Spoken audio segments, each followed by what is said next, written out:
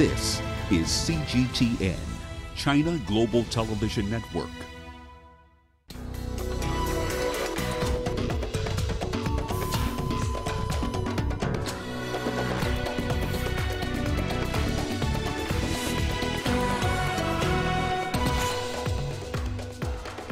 At least 8 killed in the biggest protest across Sudan. Tensions escalate between Libya's militia and Turkey as Haftar's army detains 6 Turkish nationals. And Hong Kong celebrates 22nd anniversary of handover from Britain to China. Hello and welcome to Africa Live. As always, great to have you with us. I'm Richard Nta, live in Nairobi. And for those of you joining us from across the continent and around the globe, we thank you for joining us. Let's take a look at other stories making headlines this hour. Kenya's Safaricom shares fall following the death of the telco CEO Bob Collymore. And in sports, Mohamed Salah inspires Egypt into the round of 16 as Madagascar stuns Nigeria to qualify for the knockouts as Group B's top team. We start in Afghanistan, where the Taliban has claimed responsibility for a massive explosion which killed at least 34 people in the capital, Kabul. The attack took place near the Ministry of Defense at rush hour on Monday morning when streets were full of people going to work and school. A truck loaded with explosives was detonated near the ministry's engineering department. The area was quickly blocked off by security forces and ambulances. Let's go to Sudan, where at least 8 people have been reportedly killed following the biggest mass demonstrations against the military rulers at the weekend. Tens of thousands of protesters rallied across Sudan on Sunday to push the Transitional Military Council to hand over power to civilian rule. The demonstrations were the first since a military crackdown on the 3rd of June. Protesters flooded streets in Sudan's capital, Khartoum, and other cities, flashing victory signs and carrying Sudanese flags.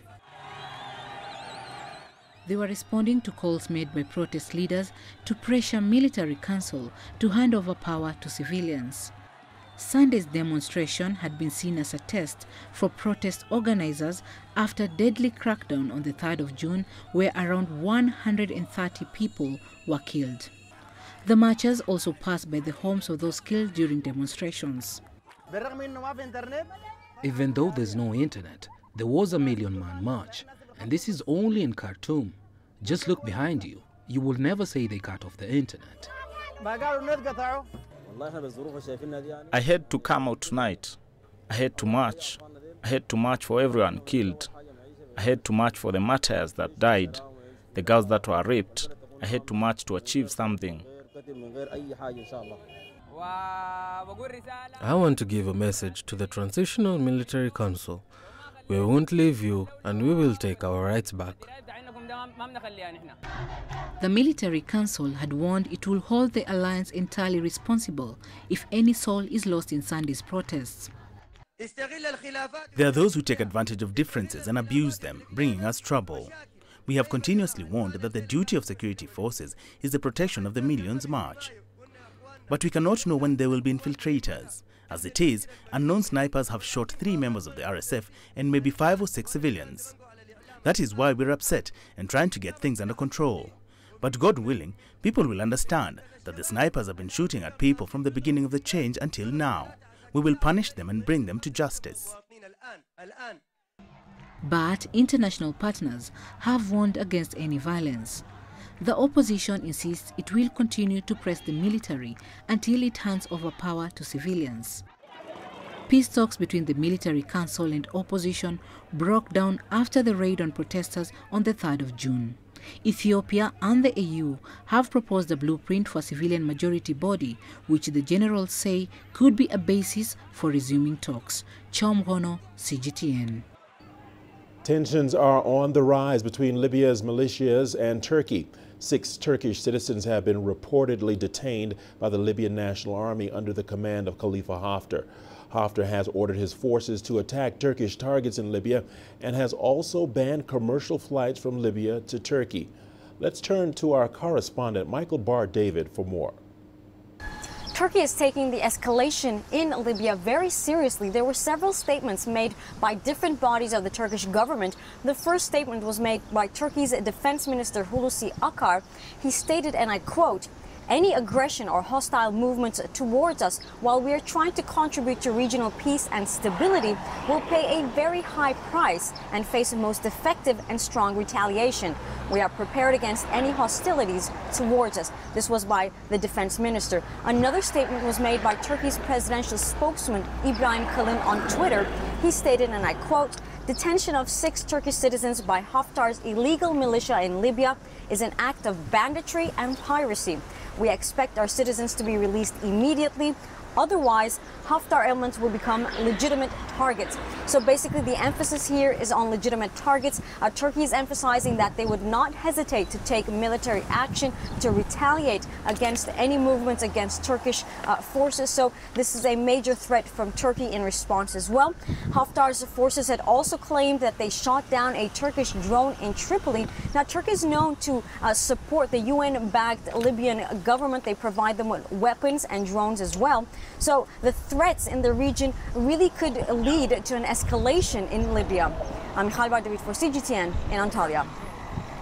Still in Libya, where on Sunday the Eastern Commander Khalifa Haftar claimed that his LNA forces shot down a Turkish drone.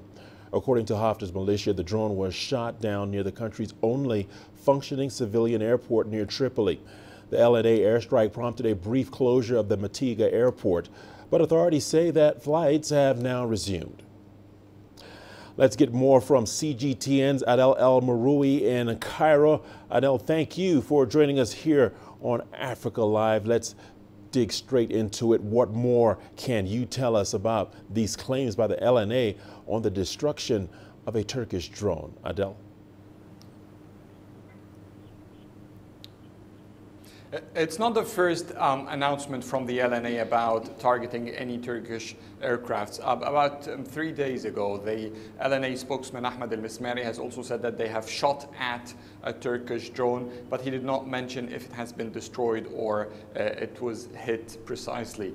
The recent information about the latest attack that you've just mentioned, it was at Tripoli airport, and it seems from the military sources, the LNA sources from the eastern side that belong to Khalifa Haftar, that the Turkish drone was stationed, or at least in a landing position inside Tripoli airport. It is part of an escalation where the LNA forces say that they will consider any Turkish properties, vessels, ships, aircrafts, or even in business facilities inside Libya.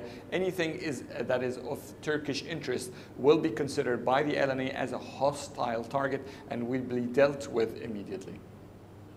Well, thanks for sharing. Adel, the LNA has also threatened to target more Turkish interest in Libya. How significant are Turkish investments and, of course, their presence there?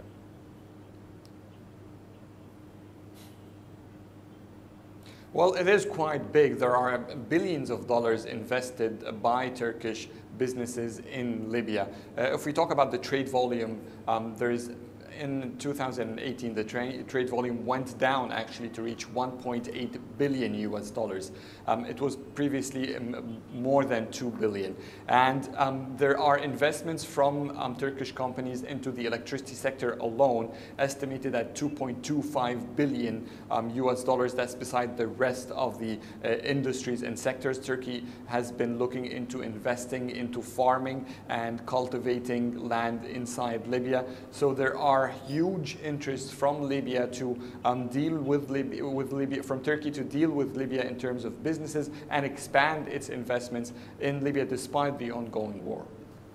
Well, Adel, there is now talk that the Libyan National Army is keen to provoke Turkey into getting involved in the military conflict in Libya to divert attention over violations of an arms embargo.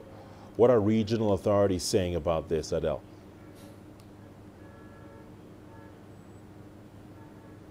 Well, for several years, the LNA forces have been putting the spotlight on Turkish support to the government of national accord and how it has been giving it some cover.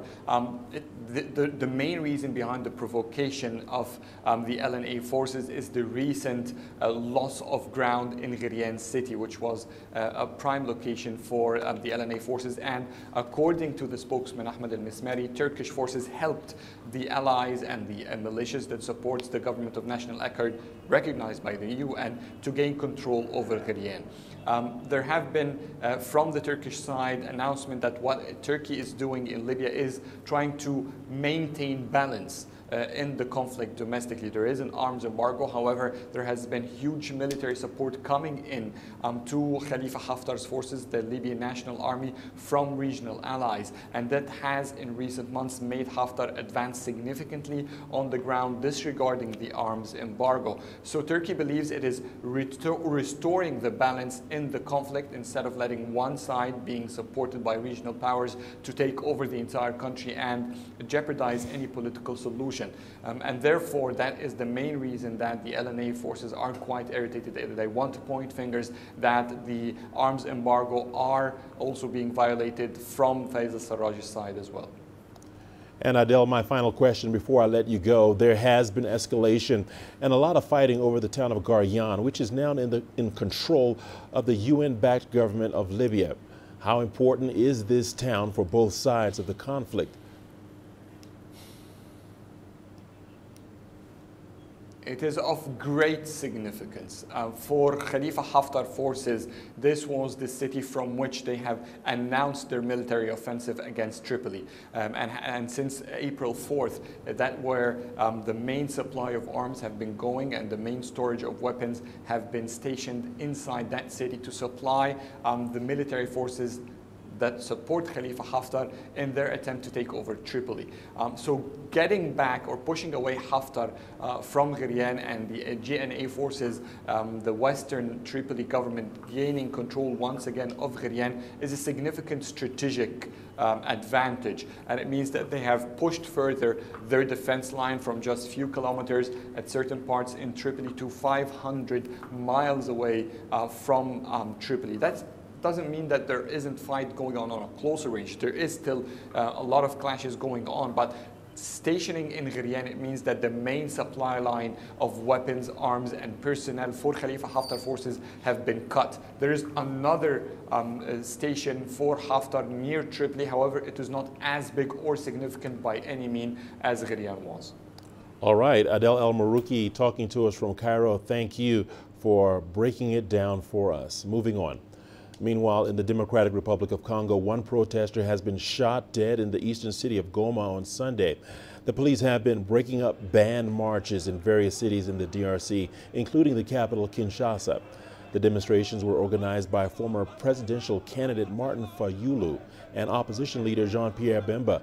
They are disputing the outcome of last year's presidential election.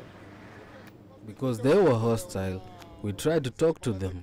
They started to throw projectiles. You have the images. We used 2 or 3 tear gas. It is perfectly legal and there is no problem. There are no wounded people and there is no arrest so far.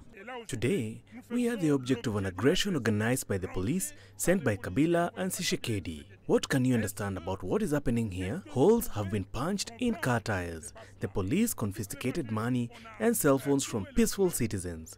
Journalists were attacked. Their cameras are being taken and all that. Where are we?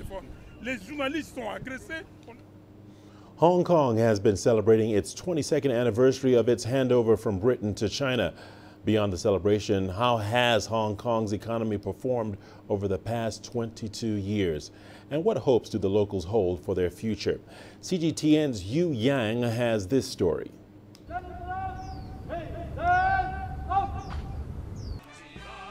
The Chinese national flag and the regional flag of the Hong Kong Special Administrative Region are raising at the Golden Bohemia Square. The sculpture Forever Blooming Bohemia has witnessed the tremendous changes in Hong Kong since its return to China 20 years ago. 22年我们香港跟内地的那个联系越来越密切嘛，还有我们香港人呢对内地的一些认识加深了，对国家的认同感也是加深。只是我们现在在做一个全球的生意，因为我们的 APP 是全球也可以下载的。然后呢，我们也准备进入大湾区。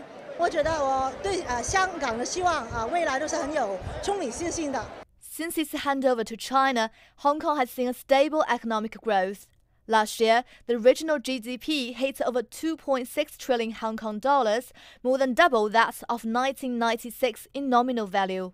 Hong Kong is also seen as one of the most economically competitive regions in the world.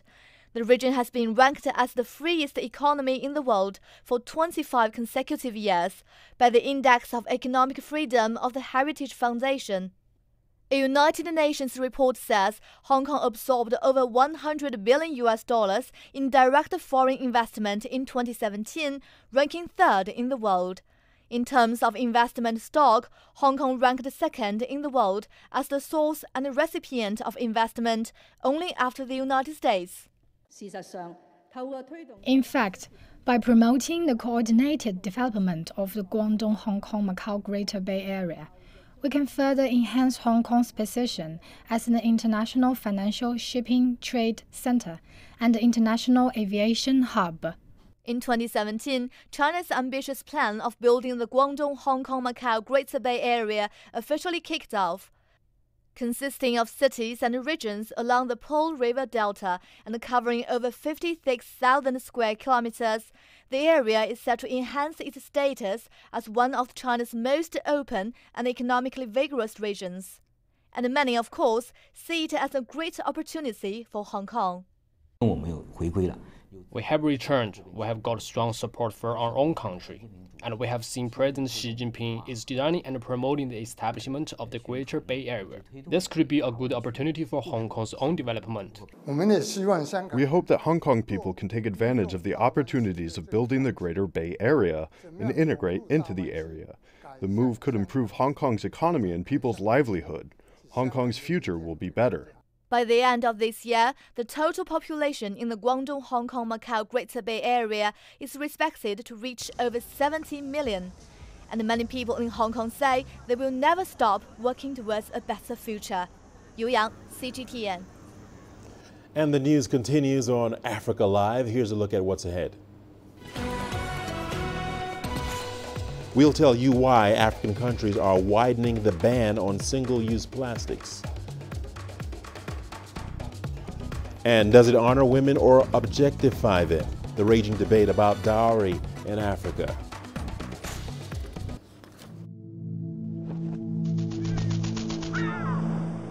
How will your world change today?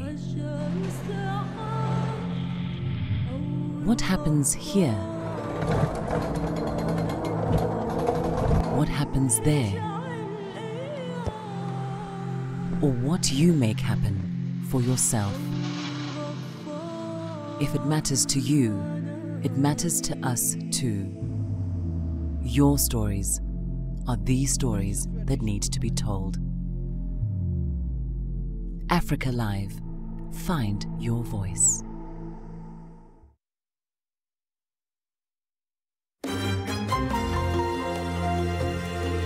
Africa Live. Find your voice.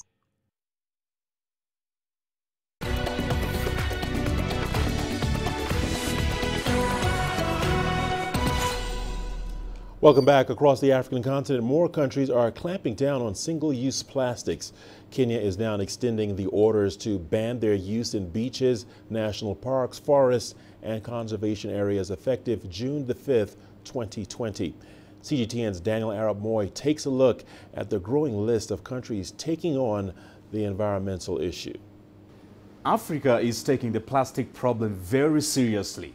More than 15 countries on the continent have either banned them completely or charged a tax on them.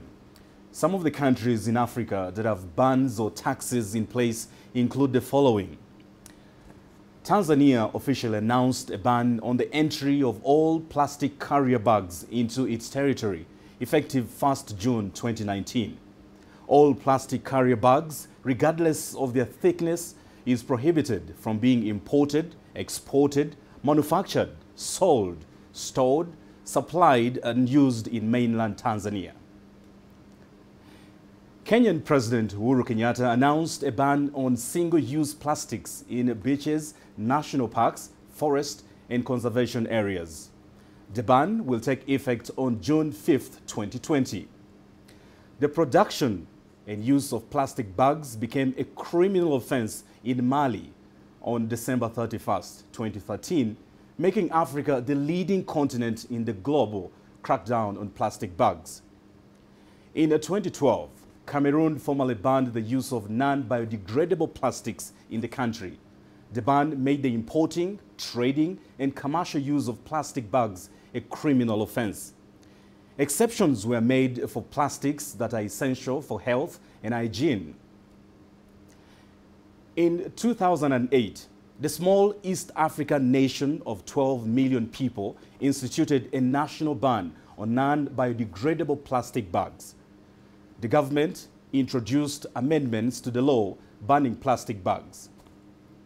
The ban on use of plastics or single-use plastics in Africa is now minimizing the creation of waste, much of which drifts and ends up in the world's oceans. In places without any such prohibitions, waste continues to be a major problem. Now, despite efforts to minimize and ban single-use plastics, solutions are often met with resistance from business, government, or civil society due to the intended and unintended consequences, leaving many questioning the most appropriate solution to reducing the leakage. Back to you. Plastic pollution is threatening South Africa's biodiversity along the country's coastline. The new environmental ministerial team is now looking at all kinds of new measures to curb the problem, including casting a much wider ban of plastics in public spaces. CGTN's Travers Andrews has this report. It's no secret that Cape Town has developed a plastic pollution problem, which has been made worse by the thousands of tons of water bottles left over from the drought. It's presented a very unique problem. On the one hand, it threatens the environment and biodiversity, and on the other, it's creating new opportunities which could potentially put food on the table for some. The recycling industry has enormous potential to create jobs. It's very underdeveloped. We tend to think about it as just being people who, you know, rubbish pickers, whereas I think that there's enormous potential there in terms of waste recycling. The government, though, has tried to curb single-use plastic pollution for many years now, including charging a levy for every carry bag that is bought from a store. Beverage and bottling companies have also set up their own industry body called PETCO, which connects recyclers to collectors. And that initiative has shown to be a great success in reducing the amount of bottles being dumped. We are already recycling roughly 2/3 of the plastic, of the PET that is put into the marketplace. Now, this model that has been very successful in South Africa is now being replicated to Kenya and other countries in the continent. One of the single largest plastic pollution concerns, though, is the threat it poses to marine biodiversity, including animals such as fish and seabirds. Even though South Africans are estimated to use around 30 to 40 kilograms of plastics a year, which is roughly 1/3 of what is used in the US, a lot of that still ends up here in the canal system and eventually into the ocean. Which is why the government is stepping in with its own plan to prevent the ocean from continuing to look like this. We have a program we call Source to Sea, which is a whole program that involves working on riverbeds and waterways so that you prevent the plastic from getting to the sea in the first place. And that's obviously a very important activity. Once Parliament reconvenes, the Environmental Department is also expected to host strategic meetings on new measures needed to fight plastic pollution. But whether that will lead to a ban on single plastic use remains to be seen. Travis Andrews, CGTN, Cape Town. Dowry has been a subject of intense debate across Africa. There are those who can afford it and others cannot. Then there are those who feel that it objectifies women. Now the debate has extended to whether love has been sacrificed at the altar of material gain. So, should we pay dowry or not? CGTN's Yolisa Njamela has more from South Africa. Dowry or lobola, as it is known here in South Africa, is an age-old custom that involves the transfer of cattle from the prospective husband to the family of his prospective bride. The main function of this custom is to offer a token of appreciation to the parents of the bride-to-be for raising her. Paying lobola, dowry or bride price, is a custom in many parts of the continent, and calculating it is steeped in tradition. Over the years, this tradition of paying lobola has moved into the 21st century. Instead of transfer of cattle, the transaction is now cash-based. Critics say it commoditizes women, thus disempowering them. It's not that, it's a cultural symbolism that sort of puts two families together, a coming together of two families. That acknowledges that this is who we are now, creating a new family. But many maintain that the custom has the power to forge bonds. So when person A meets person B, African culture acknowledges that person A and person B each are part of a system. And in fact, the rituals that are involved in lobola negotiations are bringing those two systems together, acknowledging that we are stronger working together than when we work as individuals. And I think that is the beauty of the practice. Ramufuku asserts, though, that this custom can still be practiced without the exchange of money. Families can come together without the man or the woman paying money. In fact, you can zero rate that. You can still have all the rituals of exchanging gifts, of families coming together, blessing, the people who want to get married, and decide that, in fact, it is going to be, from a commercial point of view, a zero game. In fact, both parents can decide to exchange gifts or gift the two newlyweds. This custom has, however, often had unfavorable results. Some demands for dowry have seen weddings called off.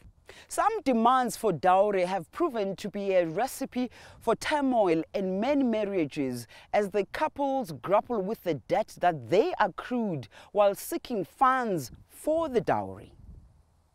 So that can and does create turmoil, because then how do they get married? Because more often than not, the lobola comes in before the marriage ceremony happens, because the families tend to insist that there should be lobola first before the marriage ceremony. They're already starting on the back foot, because either they've had to borrow, the husband has had to borrow, or they've had to borrow from somewhere. The practice remains an intrinsic part of getting married for many South Africans. Yudison Jamila for CGTN in Johannesburg, South Africa.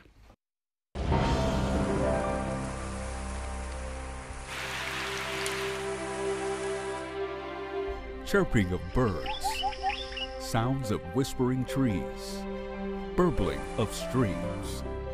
When sunlight sets the forest's leaves aglow, and waterfall surges down from the mountain, we see and hear the Earth's wondrous beauty. The Earth is meant to be appreciated, and the life of its inhabitants deserves our endless exploration. Come with CGTN to listen and see, in chorus of life, to marvel at nature and life.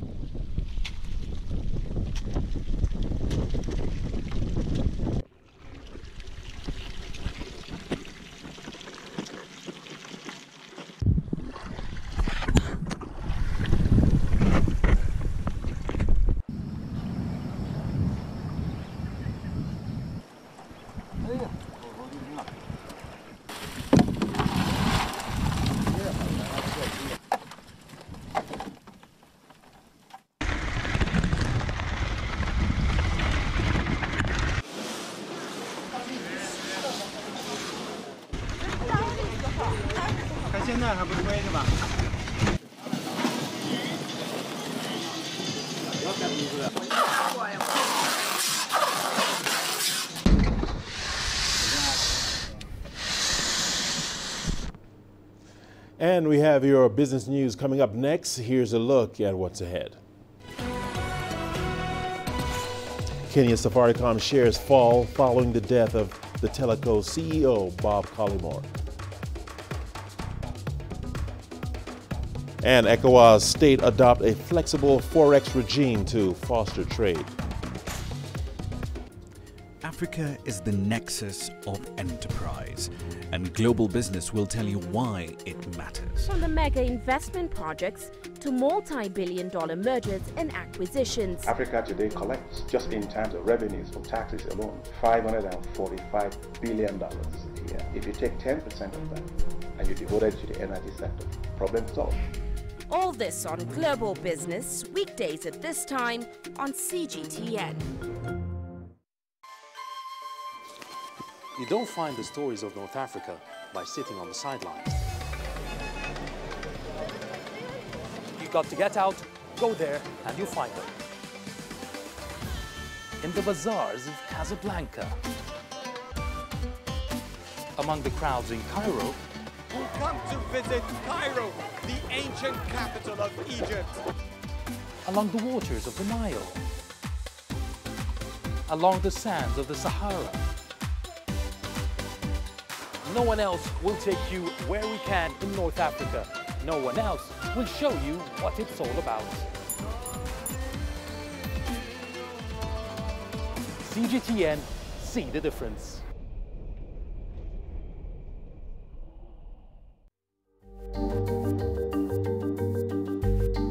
Africa Live. Find your voice.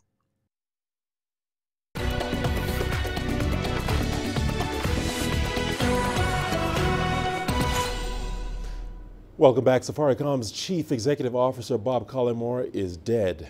He succumbed after nearly a year-long battle with cancer. Shares of East Africa's most profitable company fell at the Nairobi Stock Exchange following the announcement of his death this morning. Panina Karibe has the story. Safaricom Chief Executive Officer Bob Collymore died at his home after battling with acute myeloid leukemia. As CEO of Safaricom, the telco has posted record profits. It recently declared a record 19.9% increase in net income and a $619 million profit. In 2017, East Africa's most profitable firm was thrown into confusion after he took sudden leave after falling ill. After undergoing treatment, he announced his return in May 2019. Following news of his death, Twitter was flooded with condolence messages from well-wishers, including the Kenyan President Uhuru Kenyatta and peers in the industry. Until his demise, he was the longest-serving CEO of the telecom firm, having taken over from his predecessor Michael Joseph in 2010. Safaricom shares fell by 2.7% when markets opened on Monday following his death. Collymore, who was 61 years old, was due to step down in August after 9 years at the helm, during which time Safaricom's shares price rose by more than 400%. ECOWAS member states have adopted a flexible currency regime in efforts to boost regional integration and trade. However, the bloc is required to set up a monetary union that would initiate plans for the single currency dubbed ECO. The currency will be launched in 2020. Currency trading in the region has proved challenging as most commodity prices are regulated on international markets. To achieve regional integration, member states are required to boost the identification of people to facilitate free movement and removal of trade barriers. ECOWAS declined to join the African Continental Free Trade Agreement trade deal, which came into force last month. It is meant to eliminate most tariffs to create a single market with the free movement of goods and services.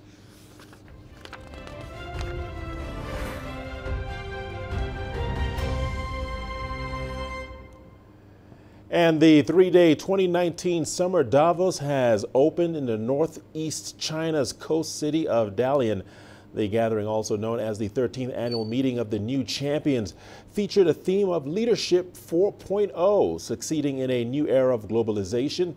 The forum includes meetings on global cybersecurity, China's economic outlook, and self-driving cars.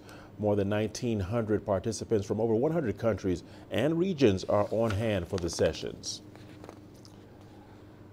All right, I'm now joined by Qiu Xiao in Dalian for the latest on Summer Davos. Thank you for joining us. Now, what are some of the themes related to Africa in the three-day Davos Forum?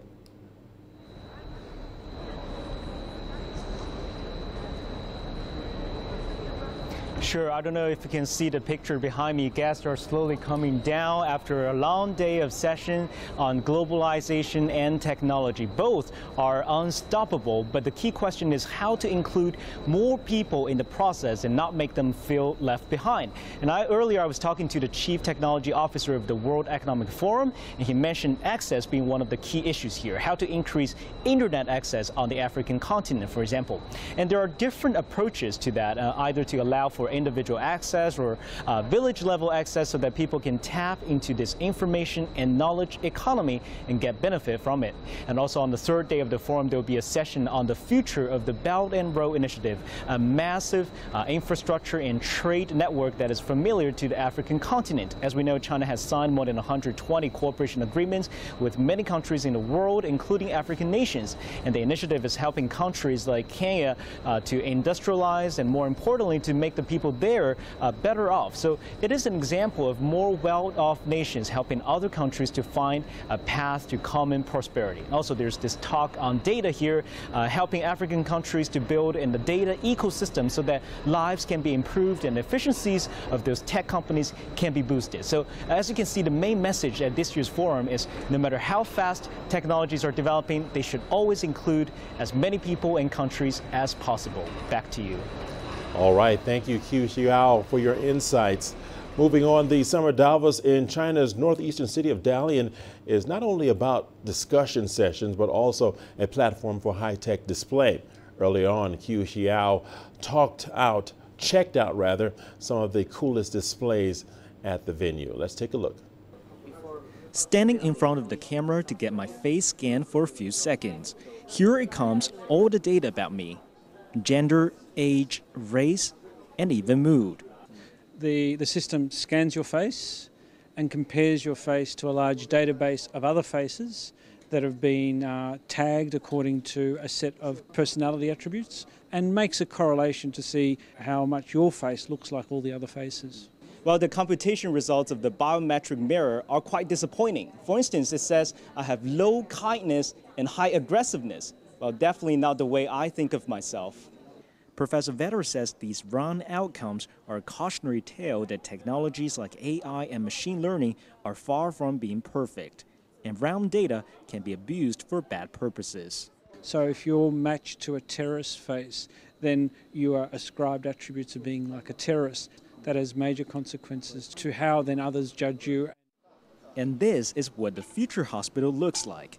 Surgeries being performed by doctors and robots. The 4 robotic arms are executing orders from the surgeon. This surgical robot is now applied to extracting tumors and killing cancer cells. The biggest advantage of the system is that it assists surgeons to perform minimally invasive surgery. That means patients can only have 4 small holes on their bodies, and thus they can have less blood loss and less chances of infections and complications. Finally, this booth called Digital Mimic gives those who aspire to be celebrities a chance. Your face can be changed to Bruce Lee, Neil Armstrong, Audrey Hepburn, you name it. Basically, we take one single input image and create different expressions from that image, so we can basically put someone else's face onto someone else. Why is it dangerous? Because with this technology, you can create fake news, fake videos that look realistic. These tech displays are not just stunts of the show. They're trying to encourage participants to think deeper about technology, how it is shaping our lives, and what ramifications it may have for our future. Cao Huao, CGTN, Dalian, Liaoning Province. And we're not done just yet. We have a lot more wonderful, amazing, and inspiring stories coming your way. Here's a look at what's ahead. Nigeria's Tini Ola Apata shakes up the music scene with her unique videos and swag. Join us in global business and see Africa through our eyes. The greatest journeys, the greatest sights, the greatest adventures. Here in Kanata, this weir allows the locals to walk on water. We're far more than just TV news. We're your passport to the wonders of Africa. To bring you stories of struggle, survival and hope.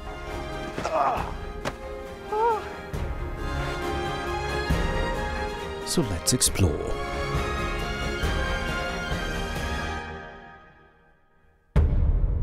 CGTN. See the difference.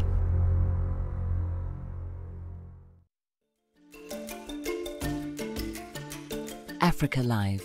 Find your voice.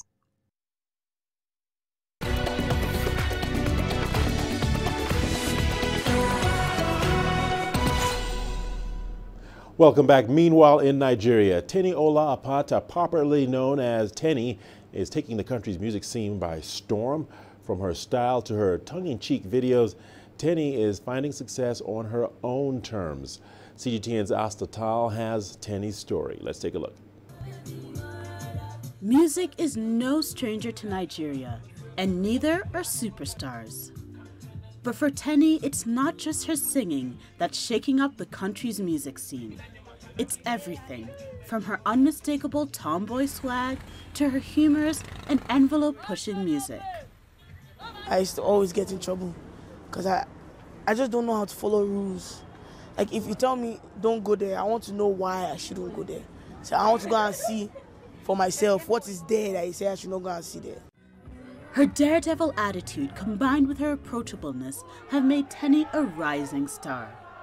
She boasts more than 1.5 million followers on Instagram, and in real life, the crowds go wild for Tenny. She came out on stage, right? And that excitement of like the music they hear on the radio, and it's just as good, if not better, live. Coming from a family of musicians, Tenny has always had a love for music. While she always knew it would be her future, she wanted to do it her way. If you don't have the mentality of success, they will cage you and tell you, no, this is how you should be. But I don't want to be like that. I want to be me. As her star continues to rise, there is indeed no reason for Tenny to be anything other than herself. Asta Tal, CGTN. The work of two of South Africa's most renowned photographers is on display at the Apartheid Museum in Johannesburg. On Common Ground showcases the compelling work of Peter Magubane and the late David Goldblatt during South Africa's dark and oppressive past. This comes as South Africa marks the 25th year of its democracy. CGTN's Julie Shire visited the exhibition. Through the camera lenses of two of South Africa's internationally acclaimed photographers. On Common Ground is an exhibit of the work of Peter Magubane and the late David Goldblatt, each telling different stories of apartheid's turbulent times. While Peter was very much a hard news man and a photojournalist, and David concentrated most of his life on softer moments, on softer documentary, if you like, whereas Peter was right there in the news, on the front line. What I wanted is to show the country, the other people, the other side of the country, what is going on in the country. We've got to put our hands together, fight the system, so that we get our freedom. For 6 decades, these two photographers captured iconic images of day-to-day life in South Africa. Magubane more notably documented pivotal moments in the height of the struggle against apartheid. He was there when the members of the ANC signed the Freedom Charter in Klipspread.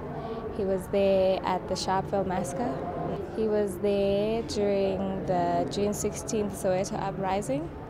He was also there documenting the Boybatung massacre. Magubane, a victim himself of South Africa's segregation laws, spent nearly 500 days in solitary confinement, but he was determined not to be silenced. His documenting of the 1976 Soweto student uprisings and other pivotal moments in South Africa's struggle won him international acclaim. I made sure that nobody tells me what to do with my camera. I made use of my camera. I told myself that police or no police, I'm not killing anyone. I will go in and take my pictures under all circumstances. David was very prepared for this exhibition with Peter at the instigation of the Goodman Gallery. He admired enormously Peter's commitment and his body of work, and also his bravery and personal courage in the sad, bad times of this country before 1994.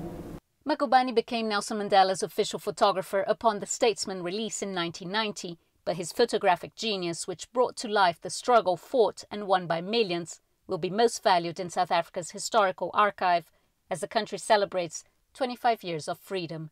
Julie Shara, CGTN, Johannesburg, South Africa. And in Egypt, where a Chinese film festival held in Cairo is celebrating the 70th anniversary of the PRC. At the opening ceremony, guests enjoyed a screening of the new Chinese science fiction blockbuster, The Wandering Earth.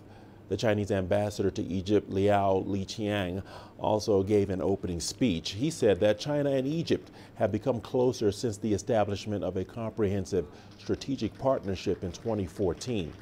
The China Film Festival will further cultural exchange and deepen mutual understanding.